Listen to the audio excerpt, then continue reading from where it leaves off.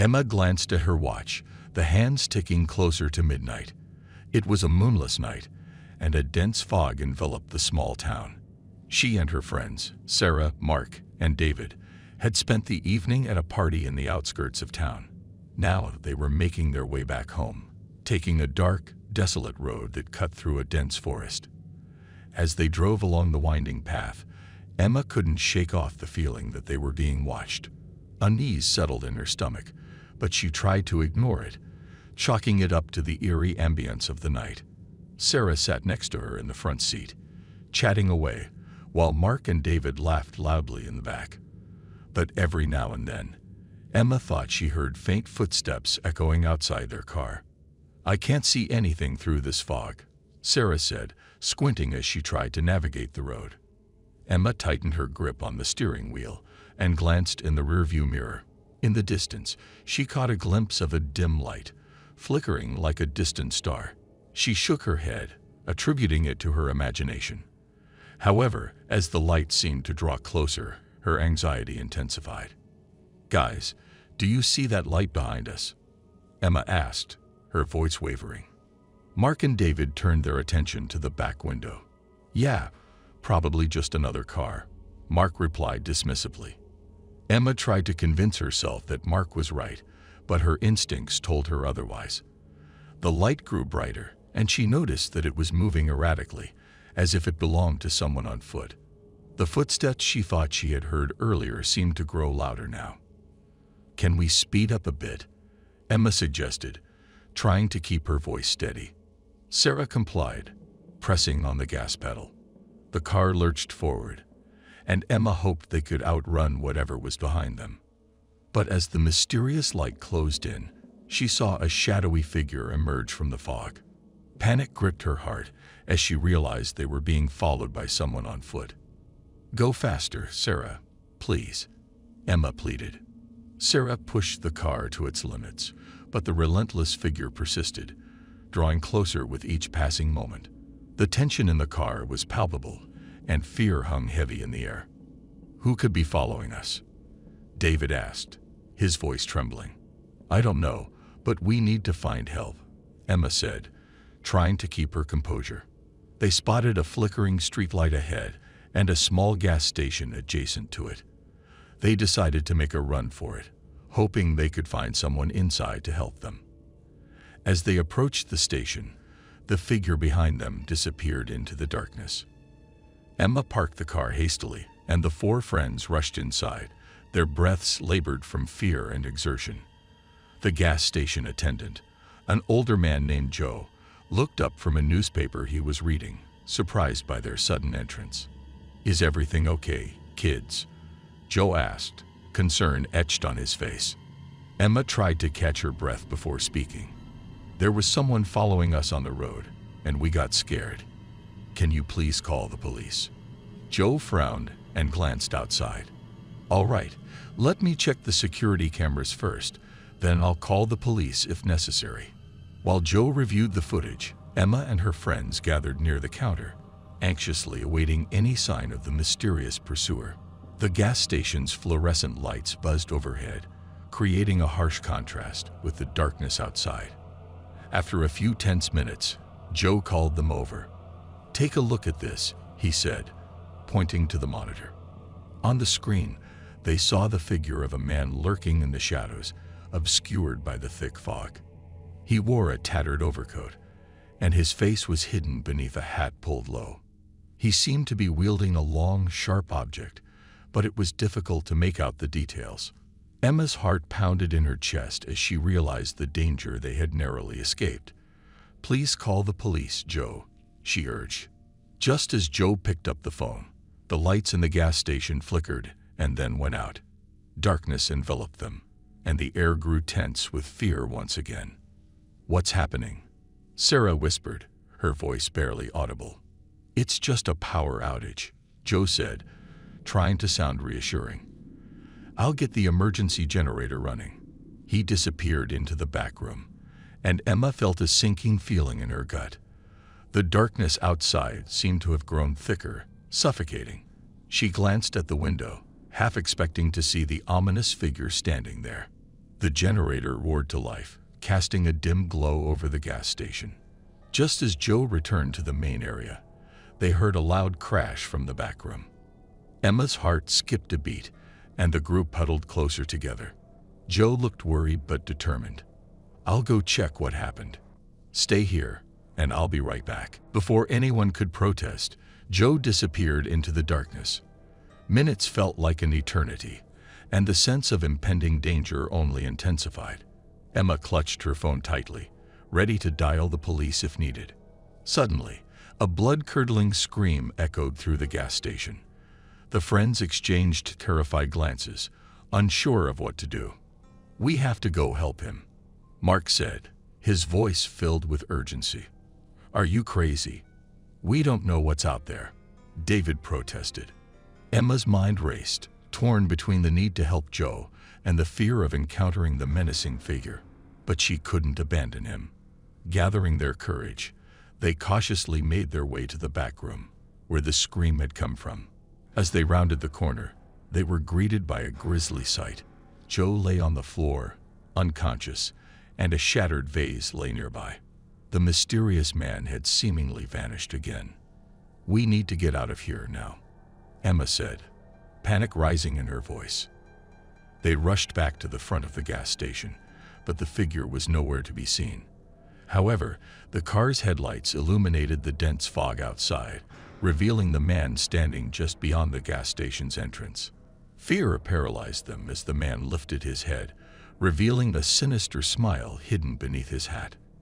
Emma's heart sank as she realized this was far from over, and the night drive had turned into a terrifying fight for survival. The man took a step forward, his eyes locking with Emma's. His gaze was chilling, and she could feel a wave of malevolence emanating from him. They were trapped.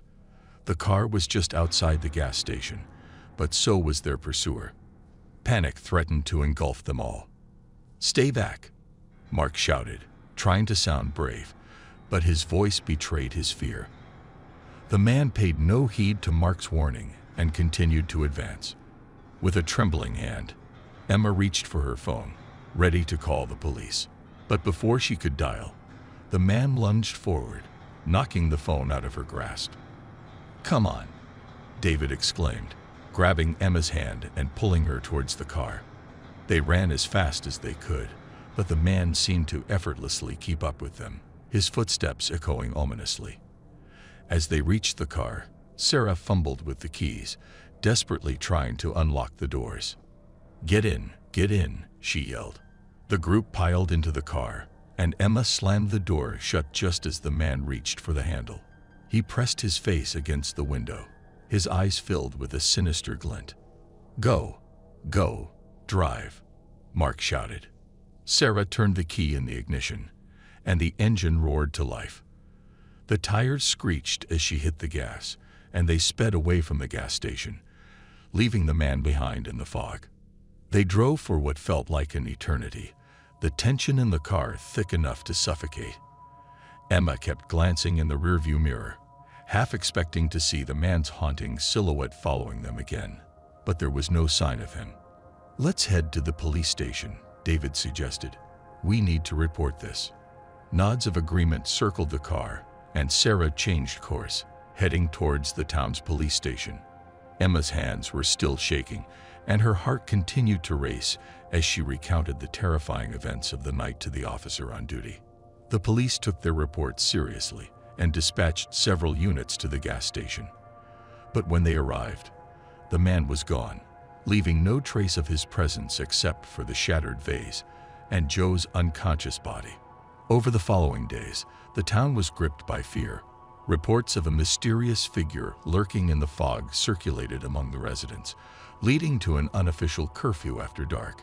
Emma, Sarah, Mark, and David couldn't escape the feeling of being constantly watched, haunted by the man's unsettling smile. Despite the increased police presence, the man continued to elude capture. He seemed to appear and disappear like a ghost, leaving behind a trail of fear and anxiety. Emma and her friends, determined to take matters into their own hands, conducted their own investigation, digging into the town's history and recent disappearances. Their relentless pursuit of the truth brought them closer to the man's identity. They discovered that he was a former resident of the town, rumored to have vanished several years ago after a series of gruesome murders. As they connected the dots, they began to fear that he had returned for some twisted form of revenge. One evening, while combing through old newspaper articles in Emma's attic, they stumbled upon an unsettling revelation. The man's name was Samuel Collins, and he had been driven to madness by the tragic loss of his family in a car accident caused by a reckless driver. The accident had occurred on the same dark road where Emma and her friends had encountered him. Realizing the connection between their night drive and Samuel's past, Emma and her friends became convinced that they were his targets. They decided they needed to confront him before he struck again. Under the cover of darkness, they returned to the gas station, hoping to draw Samuel out. Armed with mace and flashlights, they waited, their hearts pounding in anticipation. Hours passed, and just as they were about to give up, they heard footsteps in the fog. "There he is," Sarah whispered, her voice shaking. The group readied themselves, their hearts filled with a mix of fear and determination. Samuel emerged from the darkness, his haunting smile visible even from a distance. Emma stepped forward, her voice trembling but firm. "Samuel, we know who you are and what happened to your family. But taking innocent lives won't bring them back. Please, let go of your anger." Samuel's eyes flickered with a mix of rage and sorrow. For a moment, it seemed as if he would attack, but then, to everyone's surprise, he lowered the weapon he was holding. "You don't understand," Samuel said, his voice filled with pain. "I've lost everything. I can't bear it anymore." Emma took a step closer, her heart going out to this tormented soul. "We can help you find a way to cope with your pain. Killing won't bring you peace. It will only perpetuate the cycle of tragedy." For a moment, Samuel seemed to waver. But just as hope began to rise in Emma's chest, he turned and disappeared into the fog once again. As dawn broke, Emma and her friends made their way back home, knowing that their encounter with Samuel was far from over.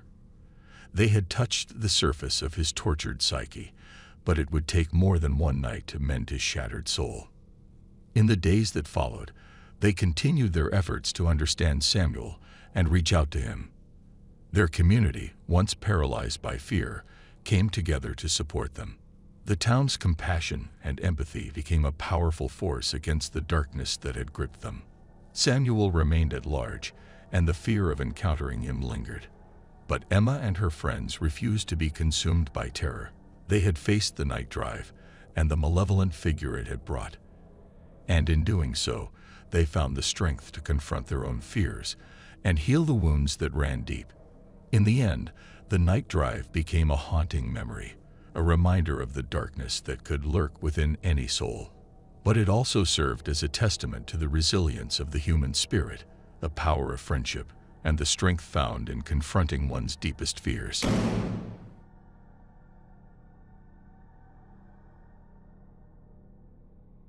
Ashley had always been fascinated by the night. The darkness held a certain allure for her, a mixture of thrill and fear that excited her senses. One particular night, as the moon hung low, casting eerie shadows on the empty streets, Ashley found herself longing for an adventure. She decided to take a late-night drive, seeking the unknown and craving the adrenaline that came with it. With the soft hum of the engine, Ashley drove her car through the deserted town, her eyes darting from side to side as she soaked in the eerie atmosphere. The familiar streets now seemed unfamiliar, and the shadows seemed to whisper secrets as she passed by. An inexplicable sense of foreboding settled in her gut, but she pushed it aside, attributing it to her overactive imagination. As Ashley turned onto a desolate road leading into the dense forest, her curiosity intensified. The towering trees formed a canopy over the road, blocking out the moonlight and enveloping her in darkness. The night sounds echoed, creating an ominous symphony of rustling leaves and distant howls. Her headlights caught fleeting glimpses of movement at the periphery of the forest, but each time she turned her head, there was nothing. She chided herself for being jittery and continued further into the woods. The road seemed to stretch on endlessly, and Ashley lost track of time. Suddenly, her headlights illuminated a figure standing in the middle of the road. She slammed on the brakes, heart pounding in her chest, and barely managed to avoid hitting the person. Stepping out of the car, Ashley's unease grew as she approached the figure. It was a disheveled man with wild eyes and torn clothes. He seemed distressed and disoriented. "Are you all right?" Ashley asked with caution. The man's voice trembled as he spoke. I need help. My car broke down, and my phone has no signal. Can you give me a ride to the nearest town?" Though hesitant, Ashley couldn't leave the man stranded in the middle of nowhere. She agreed to give him a lift, and he got into the back seat. As they drove on, he became increasingly agitated, his eyes darting around as if searching for something. In the rearview mirror, Ashley caught a glimpse of a tattoo on the man's wrist, an intricate symbol that sent a shiver down her spine. She recalled reading about a local cult that practiced dark rituals in these very woods.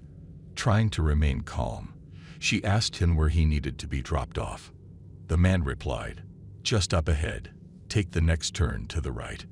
Ashley obliged, and they turned onto an even narrower, hidden path. Her instincts screamed at her to turn back, but she couldn't ignore the man's plea for help. The path led to an isolated clearing, surrounded by more eerie trees. As the car came to a stop, the man suddenly lunged at Ashley, his intention sinister. Reacting quickly, Ashley managed to fend off the man's attack, but not without sustaining a scratch on her arm. Panic surged through her veins as she realized the danger she was in. She had to get out of there, but her car wouldn't start. It was as if the forest itself was conspiring against her. "Get out of the car now," she commanded the man, her voice trembling with fear and authority. He complied, but there was a sinister grin on his face that sent chills down her spine. The clearing seemed to come alive with haunting whispers that echoed through the night. Ashley's heart pounded in her chest as she tried to think of a plan. In the dim moonlight, she saw something glinting on the forest floor. It was a pocket knife that must have fallen from the man's belongings during the struggle. She kept her eyes on the man, inching closer to the knife, all the while trying to maintain a facade of courage. The man seemed to be enjoying the fear he instilled in her, his eyes never leaving her. She finally reached the knife, and with a swift motion, she grabbed it and held it tightly in her trembling hand. "Stay back. I won't hesitate to use this," she warned, brandishing the knife in front of her. The man's grin wavered, but he didn't seem deterred. Instead, he began to chant in a strange language, and Ashley felt a surge of dizziness wash over her. With all her strength, she fought to stay focused, to resist the strange enchantment that seemed to cloud her mind. "What do you want from me?" she demanded, trying to keep her voice steady. The man's sinister smile returned. "You have something we need," he hissed. "The blood of an innocent. It holds great power, and you, my dear, have just given us a taste of it." Ashley's mind raced, trying to understand what he meant. She recalled the scratch on her arm. Could her blood really hold some dark power? It all seemed like a nightmare, but she knew she had to escape before things got even worse. Summoning every ounce of courage, she lunged at the man, slashing the knife in his direction. He dodged the attack, but it bought her enough time to make a run for it. Ashley sprinted back to her car, her heart pounding in her ears, and managed to start the engine just in time. The man pursued her, his enraged screams echoing through the night. As she drove back onto the main road, Ashley realized she had stumbled into something far more sinister than she could have ever imagined. The cult in the woods was real, and they were after her blood. But why? And what did they plan to do with it? As she raced through the darkened streets, she couldn't shake the feeling that she was being watched, that they were still following her. Her mind raced with questions and fear, but she knew she couldn't go to the police. Who would believe such a bizarre tale? Determined to unravel the mystery and protect herself, Ashley decided to dig deeper into the cult's history. She researched local folklore, missing persons cases, and anything remotely related to the occult. Each piece of information she uncovered only deepened the darkness of the secrets hidden in the woods. The more she learned, the more she realized that she couldn't face this danger alone. She needed help, someone who would believe her, someone she could trust. She thought of her best friend, Alex, a skeptic yet open-minded enough to listen. With her heart pounding, Ashley called Alex, recounting the night's terrifying events and the looming threat she faced. To her relief, Alex didn't dismiss her claims as pure imagination. Instead, Alex decided to meet her right away to discuss the situation further. As Ashley waited anxiously in a dimly lit cafe, she couldn't help but replay the night's events in her mind. The dark forest, the strange man, the eerie chants. It all felt like a nightmare she couldn't wake up from. She was grateful to have Alex by her side, someone who believed her and was willing to help. When Alex arrived, she looked concerned and determined. She had brought along a journal she found in her late grandmother's belongings, containing information about local legends and folklore. Together, they pieced together the disturbing history of the cult that operated in the woods for generations. According to the journal, the cult believed in ancient rituals that required the blood of an innocent to unleash dark powers. They had been long rumored to be involved in unsolved disappearances and mysterious deaths, but no concrete evidence had ever been found. Ashley and Alex knew that the cult wouldn't stop until they had what they sought from her blood. They had to find a way to protect themselves and put an end to the dark threat that loomed over the town. With determination in their hearts, they devised a plan to expose the cult and gather evidence that would lead to their downfall. Alex, being a tech-savvy individual, set up surveillance equipment around the area where Ashley encountered the man. They also discreetly sought help from a few trusted friends who were skilled in self-defense. Over the following nights, they kept a vigilant watch. The cult's members were cunning and elusive, but Ashley and Alex were determined not to let fear consume them. They managed to capture incriminating footage of the cult's rituals and identified key members involved. Armed with the evidence, they went to the police, and although it was difficult to convince the authorities, the undeniable proof they presented forced them to take action. Raids were conducted on the cult's hideout, leading to the arrest of several members. However, their efforts had only scratched the surface of the cult's power. They discovered that its roots ran deep, with influential individuals protecting the dark secrets. The threats against Ashley and Alex intensified as they delved deeper into the investigation. With their lives at risk, Ashley and Alex knew they had to confront the cult's leader directly. Armed with the knowledge they had gathered and a determination to stop the sinister practices, they confronted the leader in a tense and dramatic confrontation. In the end, it was not just bravery but the power of truth and unity that prevailed. The leader's secrets were laid bare, and the cult's hold over the town began to crumble. The police, no longer able to turn a blind eye, launched a full-scale investigation, leading to the arrest of more cult members, including the leader himself. The nightmare had come to an end, but the impact of that terrifying night would forever linger in Ashley's mind. She had faced true darkness, and it had changed her. Yet, she also discovered the strength she never knew she had, and the importance of having someone to rely on in the face of the unknown. Ashley and Alex became inseparable friends, bonded by the harrowing experience that had brought them together. They vowed to watch out for each other, no matter what the future held. As the years passed, the town began to heal from the wounds inflicted by the cult. The darkness that once haunted the woods started to dissipate, and the night held less fear for Ashley. However, she never forgot the night drive that changed her life forever.